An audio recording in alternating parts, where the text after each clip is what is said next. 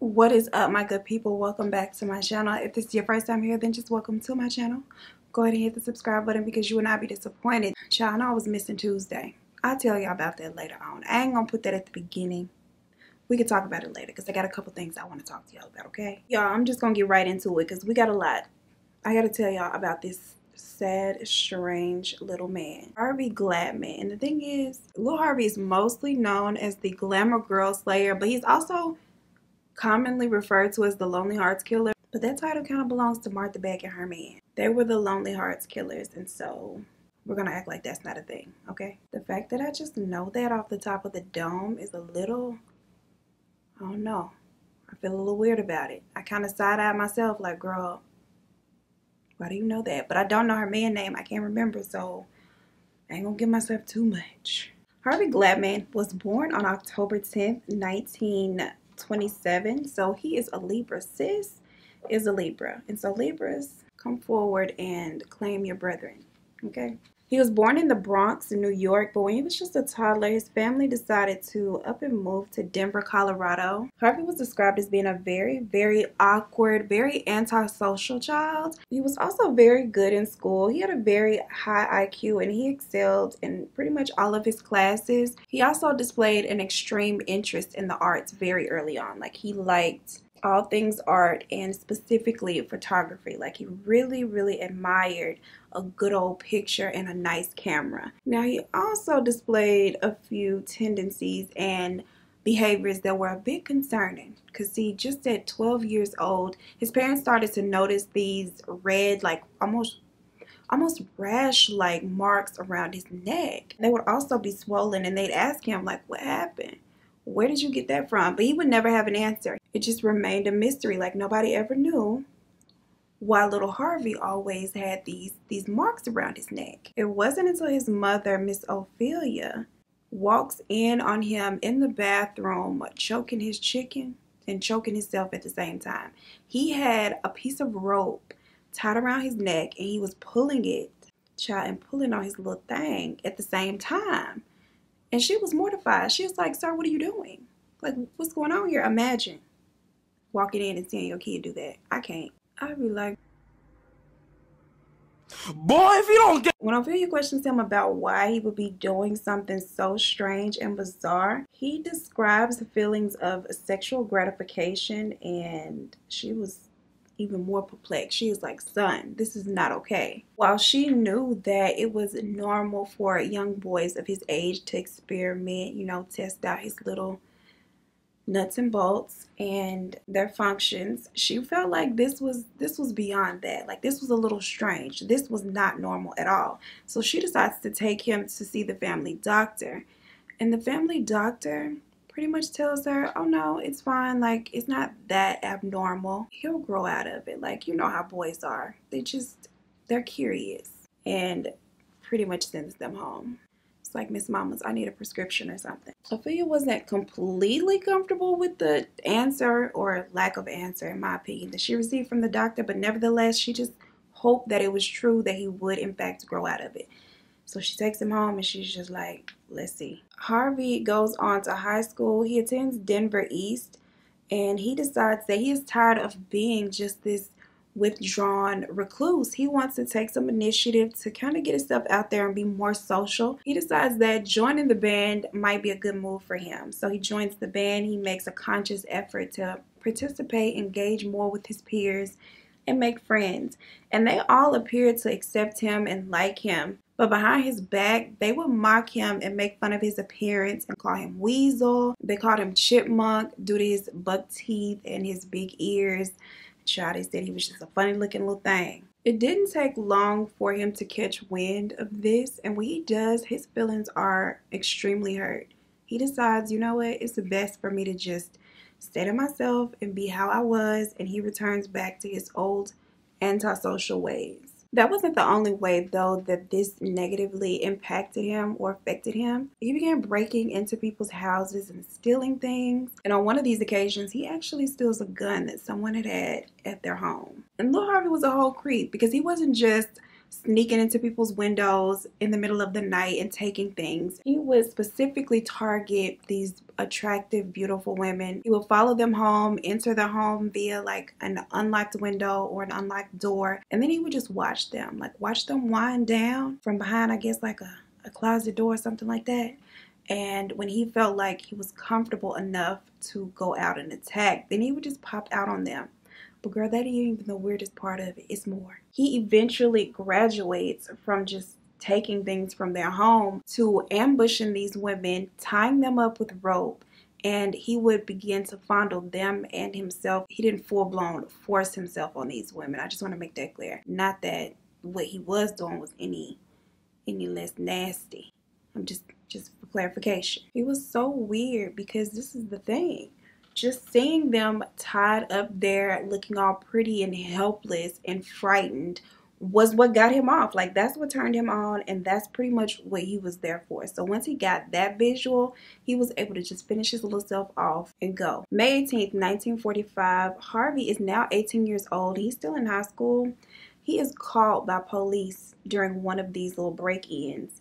And when they catch him, he actually admits to them what he had been doing, but only to the degree that he had been breaking into multiple homes and just stealing things. He didn't tell them about what else he was doing. Harvey's parents post his bail, and literally within days, he goes and he abducts 17-year-old Noreen, who he knew from school. He takes her over to Sunshine Canyon, and she's terrified. So, you know, that's right up his alley. He repeats his whole little act of, oh, you're frightened, you're afraid, I'm turned on, let me touch you and touch me too. Like, he does that to her. And she is, of course, freaked out because he's weird. Once he finishes, he takes her back home, drops her off as if nothing happens, and then he just goes on about his merry way. Noreen immediately goes and reports this incident to the police, and she's able to make a positive identification when they provide her this mugshot book to see if it had been one of their usual suspects, I guess. Harvey is very quickly detained, and he is sentenced to 1 year at Colorado State Prison for this act, but he is released after just 8 months due to good behavior. Extremely concerned for her son, Ophelia decides to take him down to see a psychiatrist. She said, look, something's wrong with this boy. Y'all gonna have to tell me what it is. Like, don't just tell me he gonna grow out of it. None of my friends, 19-year-olds, do these things. Somebody's gonna have to tell me something. This doctor tells Ophelia that it is his belief that Harvey is just afraid of girls. Like, he likes women a lot, but he's afraid of them. And so if he could become comfortable with approaching them and, you know, socializing with them, then this whole thing will blow over and it'll go away and he'll outgrow it. He suggests that Ophelia help him to find a new hobby, one that would allow him to interact with women. His personal suggestion, dancing. Like, sir, who gave you these certifications? I just want to know who gave you these certifications, sir. Please let me know. Now, while Harvey was in prison, he had acquired himself some little TV repairman skills. And so Ophelia at this point is like, maybe you should just go back to New York. She finds him an apartment over in Yonkers. She sends him back up there, sets him up with a little nice place to live, helps him find a job as a TV repairman. And she's just like, let's just see. Let's just hope for the best, I guess. Or was she just trying to get him the hell out of her house? I don't know. Nevertheless, whichever it was, that was the next move for them. Harvey acted all right for a couple of weeks, but less than a month into him moving to Yonkers, he was back on the streets prowling for his next victim. On August 17th of 1946, Harvey takes a toy gun because he no longer, of course, had the one that he had stolen, and he really didn't have access or money for another one. Whatever the reason was, sis had a toy gun out there in those streets, and so he sees this young couple walking down the street, taking a late night stroll, and he decides that they will be the ones. Harvey approaches them waving this little toy gun, and of course they think it's real because it looks real. So he is able to force them into a more secluded area. When they get there, he takes the rope and he ties up Thomas, and then he takes his little toy gun, points it at Doris, and then he begins his little, you know what he does by now. He begins to fill on himself and fill on her at the same time. Now, when his back is turned to Thomas, Thomas manages to wiggle free from the ropes, like get them from around his wrist, and then he lunges at Harvey, jumps on his back, child. The two men began fighting back and forth and tussling until finally Harvey pulls out a pocket knife and he cuts Thomas. This pretty much, of course, forces Thomas to turn him loose, allowing Harvey to take off on foot. He just ran off from the scene of the crime, just on foot. He makes it to a nearby train station and gets on a train that's leaving that night, headed to New Albany, New York. He gets there and decides, you know what, I'm just gonna try to live here. But he could not fight these freaky little urges that he had within his little nasty soul. And so within a couple of days, he was back out on the streets prowling for his next opportunity. He spots this young woman who's a nurse, and she's actually walking home from work after a long shift. He takes out his toy gun and he approaches her from behind. So he's holding the gun to her back and demanding that if she does not want to be hurt, she comply with all of his requests and he will gladly let her go after the fact. Now, at first, she is frightened, so of course she agrees to do so, but she's noticing while he is tying her up, his little hands are shaking, and he's just as scared as she is, apparently. At this point, she decides to just take her chances and start screaming and drawing attention over to where he had taken her. And it actually works. He takes off on foot and just leaves her there halfway tied up and unharmed. And now with that being a fail and his little perversion still tingling within his little soul, he decides to go out the very next day and try again to satisfy his little, freaky little urges. With his little toy gun, he approaches these two women who were out together. He started to feel like maybe he couldn't subdue them both. Like the last time he tried two people at a time, it didn't quite go his way. And maybe these two women are more than what he bargained for. So he decides the last minute to just burglarize them instead. He demands that they give him all of their money, and they both, frightened, hand over their bags to him. And then he just takes off on foot. But he was super disappointed in himself, child. He was kicking himself the whole way home. So he was not out for the money. That's not what he set out to do. And still, his desires are unsatisfied. Harvey has one of the lowest confidence levels that I have studied so far, because the men are typically very narcissistic. He was just a little slow and insecure. The women go to the police and they give a description of the attack itself and the assailant, and it literally only takes them 2 days to find Lil Harvey. And when they do, at the time that he is located and apprehended, he was actually physically in the process of pursuing his next target. He'd been following this young lady down the street for quite some time, but he was talking himself up to the moment that he felt the most confident to just go ahead and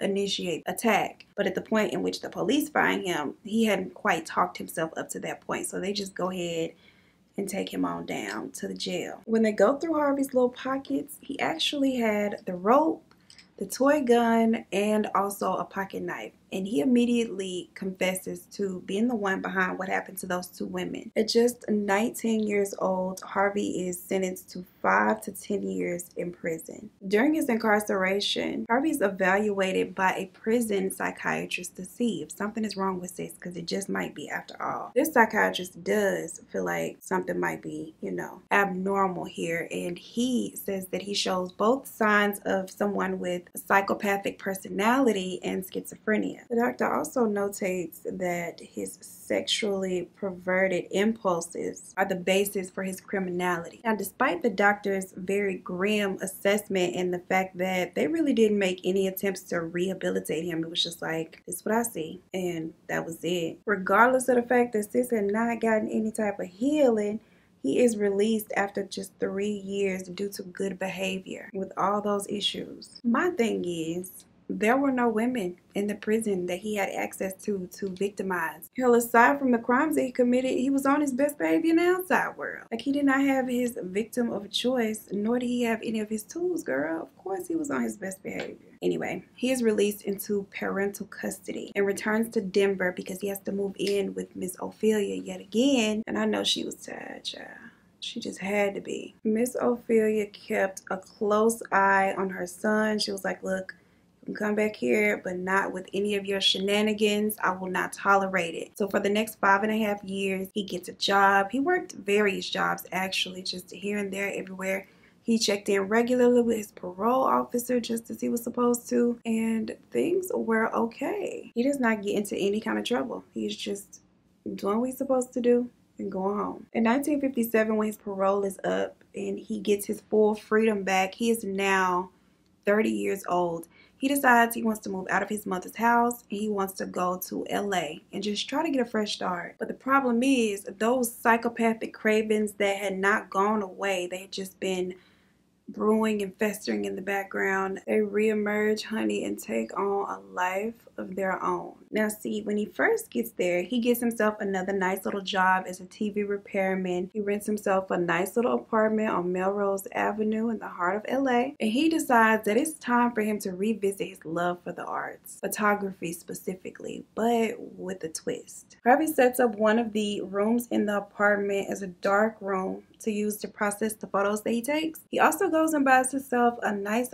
fancy little Rolleicord camera, real expensive, real bougie. He also gets other little accessories that you need, you know, to have a little photography studio at the house. And he is excited. He just needs subjects to shoot. He goes and joins like this sleazy little camera club where creeps like himself could come out and pose as photographers to take pictures of naked women who pose. Or Harvey could have been the only creep. I don't know. But what I do know is that most of these young ladies that posed at these clubs, they were young women who aspired to be models or actresses. They just had come to LA to find stardom, like to be a star. Women who needed to earn a quick little buck, they would take these jobs posing down at these clubs for these men just to, you know, earn some quick cash, get some money, some food, live. Many of the young girls, because they were fairly new there and a lot of them were struggling to make ends meet, they would oftentimes accept little odd jobs from these men who came to the club if they weren't anything too crazy. When Harvey takes notice that these women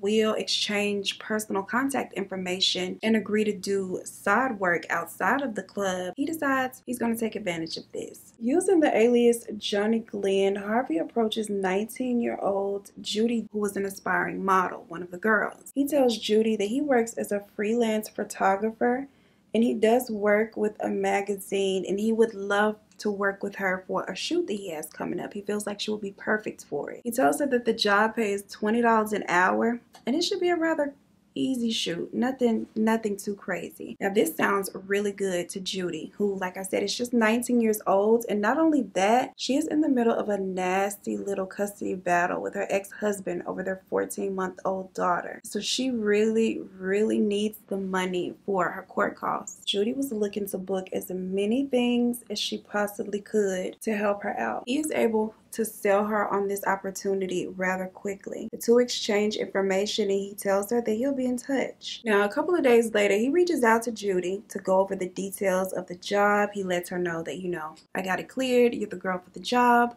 here are all the details, and if you are more comfortable, then we can shoot right there in your own apartment. It's perfectly fine. He also tells her that for this particular shoot, he is willing to pay her an additional $30 an hour and that she can pretty much expect to make around $450 that day. She is extremely excited, so she gives him her address. He arrives at her apartment rather quickly, but when he gets there, he finds out that she does not live on her own. Instead of her being there by herself, she shares the apartment with two other models, and they have a whole, you know, little roommate situation going on where they split costs. Now, them not being alone really throws a monkey wrench in his little plan. And so he is trying not to panic and come off a little weird or, you know, suspicious or any of the things. He decides to just go ahead, set up, and begin the shoot. So they get going, and then all of a sudden he starts to complain. He's just like, oh, I can't get the lighting right. It's the apartment. Something about the way her apartment is and her lighting is set up. With his lighting, it just won't work. Like, they cannot do the shoot there. He offers for her to go back to his studio with him. Unless, of course, she is not comfortable with that, and then he could just find another girl for the job. It's really no problem. Now, Judy knew that at that rate, he wouldn't have an issue finding another girl for the job, and she really needed the money. So she decides to just go ahead and go over to his studio with him. Furthermore, by this point, he had really earned her trust a little bit because he was a small, scrawny, awkward little guy.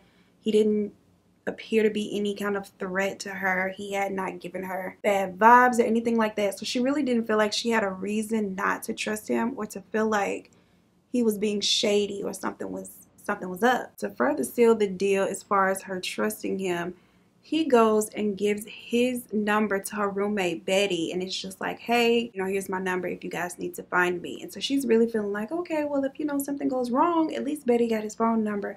Betty can take it from there. She agrees to go with him, and the two head over to his apartment or studio. It's really his apartment, girl. We know that. Now, when they get back to his apartment, he then tells Judy that he had not told her all the details of the shoot. One portion of the shoot includes photos of bondage, and for that, he would need to tie her up. He explains that she would need to be bound, she would need to be gagged, and appear convincingly frightened as if she were about to be attacked. With him having earned her trust pretty much to this point, and her not being really new to these strange requests sometimes, she's more than willing to do so. Like, she does not think that it's odd. She allows Harvey to put rope around her wrists, around her legs, her mouth, as well as her ankles. And then he puts her in this little armchair and he tells her, to wiggle around a little bit, look uncomfortable, look frightened, look afraid. And then the two begin the shoot. She is twisting in the chair with a look of horror on her face as Harvey is standing there taking pictures at different angles. He's giving her direction, and it just looks like a regular old photo shoot. Like, nothing weird going on. Then, in an effort to evoke more emotion out of Judy, Harvey takes out a gun. A real one this time. Not the little toy one he even had this whole story. He had a real gun today. But Judy does not know that the gun is real. He instructs her to act as though she believed that it was actually a real weapon.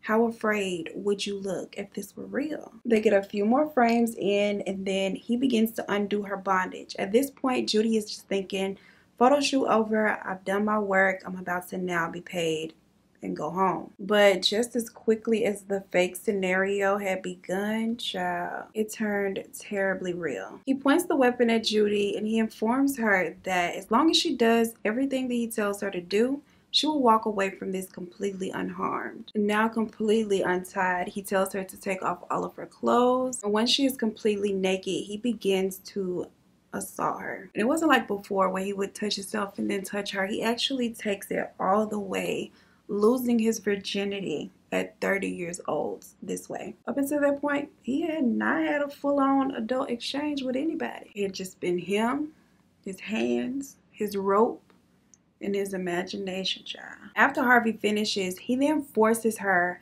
to sit next to him on the couch, cuddle with him, and watch TV for hours. In an effort to save her own life and not really trigger him, she plays along with this. And so she endures for hours sitting there, cuddling with this trifling little man. Although she had been playing along and did not show that she was bothered, she was very much ready for him to take her back and it just be all over. So when he tells her that it's getting late, he's getting tired, and he's now ready to let her go at 10:30 p.m., she is ecstatic. He tells her, though, he cannot take her back to the apartment. That would be too risky for him to just drop her back off there. And so instead, he would need to leave her in the middle of nowhere, but he would give her bus fare so that she can make it back into the city with no problem. He ties Judy up, he takes her back out to the car, and then he drives about 100 miles southeast of LA to a desert area. Not deserted area, a desert, girl, with the sand and snakes and stuff. When he gets far enough out for his own satisfaction, he drags her out of the car, hog ties her, wraps a piece of rope around her neck, and just pulls until she stops struggling. Then he takes out his camera that he had brought along for the ride, takes more photos of the woman. Then he gets into his car and he just leaves her there, hoping that the coyotes and the vultures don't leave much of her to be found. Meanwhile, Judy's roommates were growing suspicious at the fact that she had not returned yet and they hadn't heard from her. Now, Betty calls the number that Harvey had left behind, but it wasn't an actual number to anywhere, let alone his photography studio. When she realizes this, she immediately goes to the police to report the incident and try to get some kind of help locating her friend and roommate. The police respond by putting out a bulletin, hoping that somebody will come forward with some kind of information. Maybe they'd seen them somewhere or could give any kind of tip that would lead to them finding Judy. But literally nobody comes forward with any kind of information whatsoever. And what's really unfortunate is the fact that Judy was found months later. By this time, the animals had picked at her beyond recognition, so she went unidentified. After this incident, Harvey pretty much laid low for months. 7 months after this incident, Harvey is now ready to go out and claim his next victim, but he was too afraid to go back the same route and go, back to the clubs. He just felt like it wouldn't have been a smart thing to do. I'm sure Judy's roommates knew that that's where she had met him, so of course he didn't want to do that. Instead, he is scouring the newspaper. There was a section called the Lonely Hearts Club where those looking for love could place them a little ad in the classifieds and possibly find it. He settles on a young divorced mother of 2 who had placed an ad and decides she will be the one that he pursues next. The 2 arrange to go out together and just see if there's some chemistry there and possibly a love connection. When the time comes for them to go out, he picks her up and tells her that he's taking her out to dance and just to have a nice dinner after the fact. But soon after he begins driving, he tells Shirley that he has a headache all of a sudden, and so he would rather just skip dancing and go straight to dinner. The 2 go to Oceanside. They have a nice dinner. After dinner, they go and sit in his car for a while. They're having conversation and just really enjoying each other's company. He then tells her how much he's enjoyed the night, and he was actually very sad that it now had to come to an end. Now this time when he begins to drive, she notices that he is not going in the right direction. This is not the direction that he needed to be going if he was going back to her house. He takes her out to a desert, forces her out of the car, ties her up, and then begins taking pictures of her. While he is taking photos of her, the bulb in his flash on the camera, it breaks. And so he is without a flash or any kind of light to help him take these photos. He is so committed to seeing this fantasy out to the end that he literally sits there and waits hours for sunrise to continue the photo shoot. It's the dedication and stupidity for me. Like, are you dumb? After getting more photos of her tied up, he then decides to change her bondage to where it's like she's hog-tied, and he proceeds to strangle her from there and take even more photos after the fact. He actually positions her in all these different ways, taking pictures of her in different poses, and spends a lot of time out here with her doing this. When he is done, he decides to leave her there for the animals, just as he had done with Judy. Now, in July of 1958, young aspiring actress and model Ruth Mercado, she is just recently relocated from New York to LA. Ruth has big dreams of becoming a star, and she is ready to work and hit the ground running. So she places an ad in the newspaper seeking any type of work that's like model or actress related. Ruth is elated when photographer Frank Wilson reaches out to her almost immediately, responding to the ad with a job that he has that he feels would be good for her. But first, he needed to see her portfolio to make sure she had the look that he was going for. And of course, she is extremely excited. She agrees to allow him to come over to her apartment so she can show him her portfolio and the work that she's previously done, and they can talk about opportunities. He comes over to review her portfolio, and he is impressed by what he sees. He feels like, yes, this is exactly the look that I was going for. Like, you have it. He leaves telling her that he is excited to work with her, that she can expect to hear from him very soon, within a matter of days. The very next night, he returns to Ruth's apartment, sneaks in, abducts her, and pretty much does the same thing that he had done to Judy and Shirley, including taking her out to the desert, taking the photos, and leaving her there. Now, this one, although the entire MO was pretty much the same as the previous 2 women, later on, he told police that he actually really liked Ruth. Here's the quote. "She was the one I really liked, so I told her we were going out to a deserted spot where we wouldn't be bothered while I took more pictures. We drove out to the Escondido district and spent most of the day out on the desert. I took a lot more pictures and tried to figure out a way to keep from killing her. but I couldn't come up with any answer. Child, you ain't like her enough if you couldn't talk yourself out of taking her life. I'm just saying. Don't love me like that. Now, but this time, Harvey had become a lot more confident in himself, and the monster that he had been feeding within himself with his horrendous actions, child, it was pleased. His fantasies and his desires were satisfied. He decides, because this is pretty much working for him, that this is going to be his official MO, and there was no reason to change anything. Like, that would be his drop-off spot.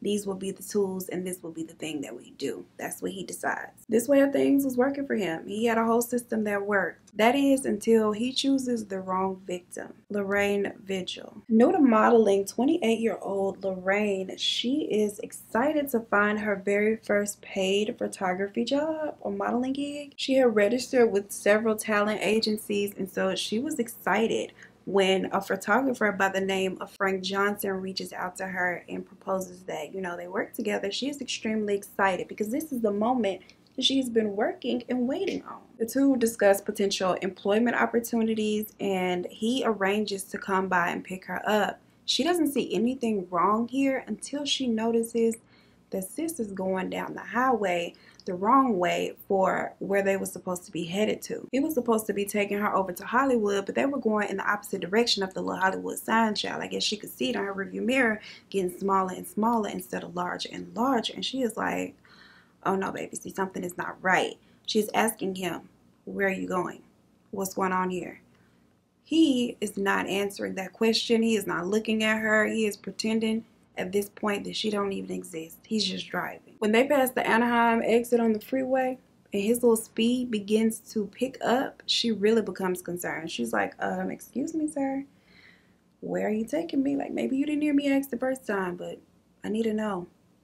So let me just try to ask again. Still no answer. He is beginning to drive faster and faster and still is not acknowledging her questioning. All of a sudden, he veers off the road, crossing 2 lanes of traffic, and then bringing the vehicle to a very sharp stop. When the car stops, all he says is that he has a flat tire. So you ain't gonna get out and act like you checked first? So I'm just confused. Like, how do you know? How am I supposed to be convinced? Now, at first, he pulls out some rope because he's going to try to tie her up. But sis fights him back. She is putting up a struggle. She is not going down without a fight. When he realizes that she might be a little more strong than I thought she was, he decides that he needs to get out his little gun.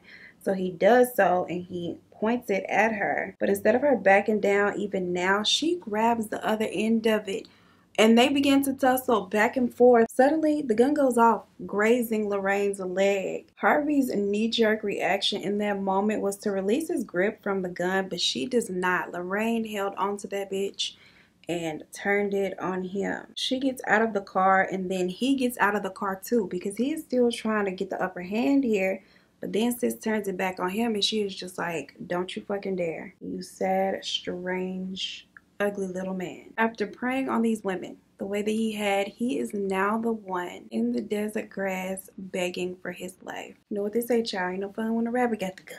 Now, while all of this was going on, a state patrolman who just so happened to be coming down that highway spots what he initially thought was a domestic dispute happening outside of a car alongside the road, child, between a man and his woman. So he decides to go over there and check it out and, you know, de-escalate the thing. Like, that's his mindset. That's what he's thinking he's going in to do. When he initially gets there and he sees Lorraine holding Harvey at gunpoint, he thinking that Lorraine is the one here that needs to be subdued. But she quickly explains to him, like, look, he tried to kidnap me. I just gained the upper hand here some kind of way. Take him to jail, please. Harvey is arrested for this incident and taken down to Orange County Jail.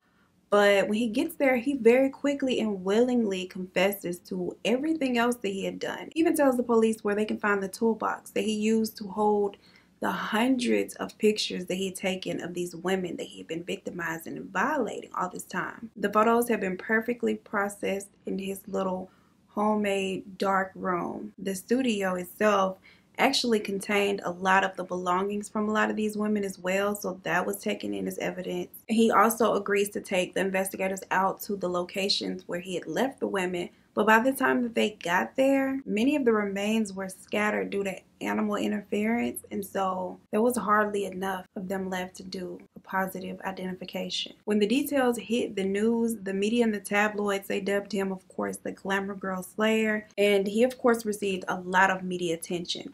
His trial only lasted 3 days. He pled guilty. He begged for the death penalty. And the courts actually agreed that his crimes were so revolting and he was just so trifling that it was only one penalty that kind of fit the bill, and that was the death penalty. It was a sentence that he accepted willingly. He even attempted to stop the automatic appeal that was granted to all inmates that were currently on death row in California. He was like, no, don't reevaluate me. Like, leave mine intact, please.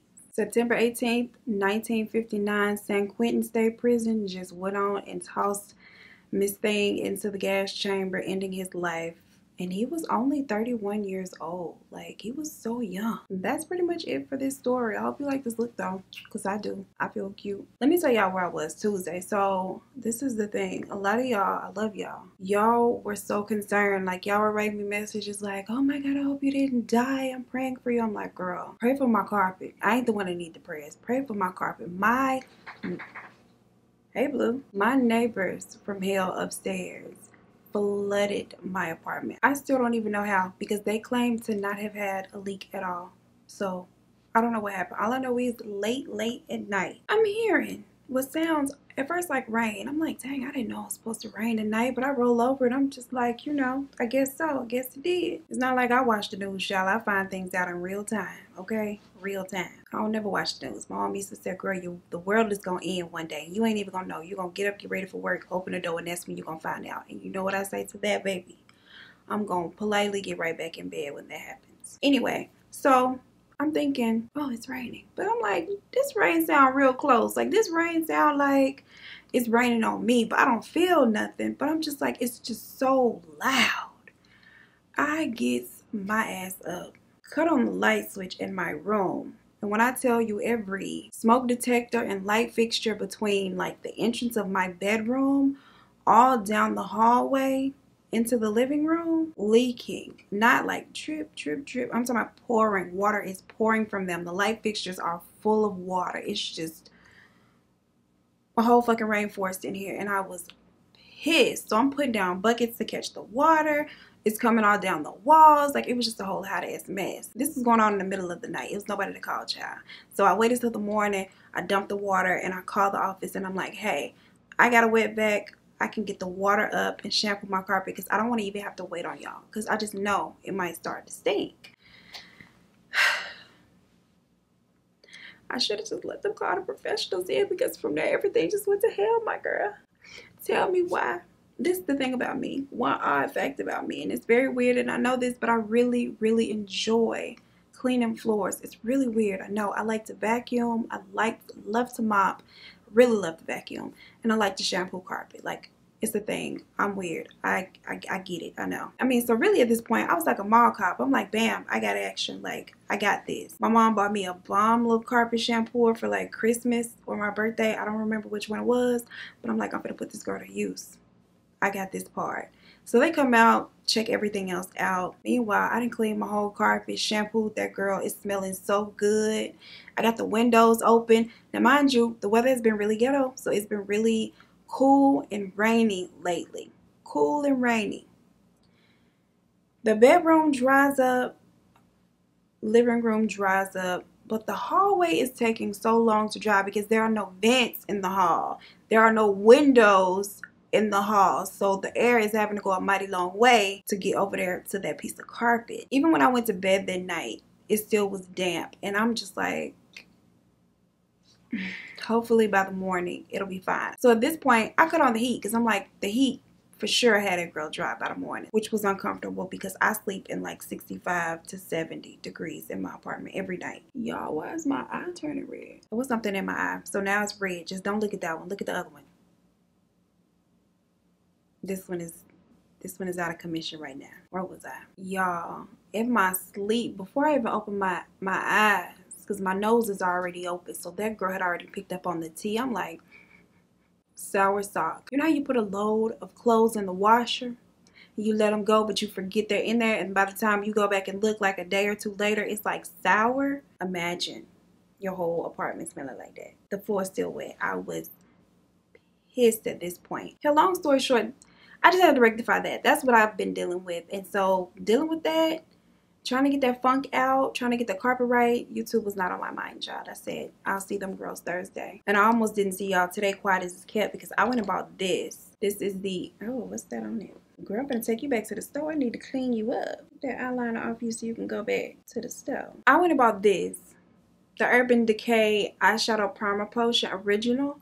I used to use this all the time when it first came out many years ago, meaning the formula could have changed a million times by now, but whatever. I trusted it because I used it before, and I was down to the last little squirts that I used today of the Anastasia one, and it was no more in store bars.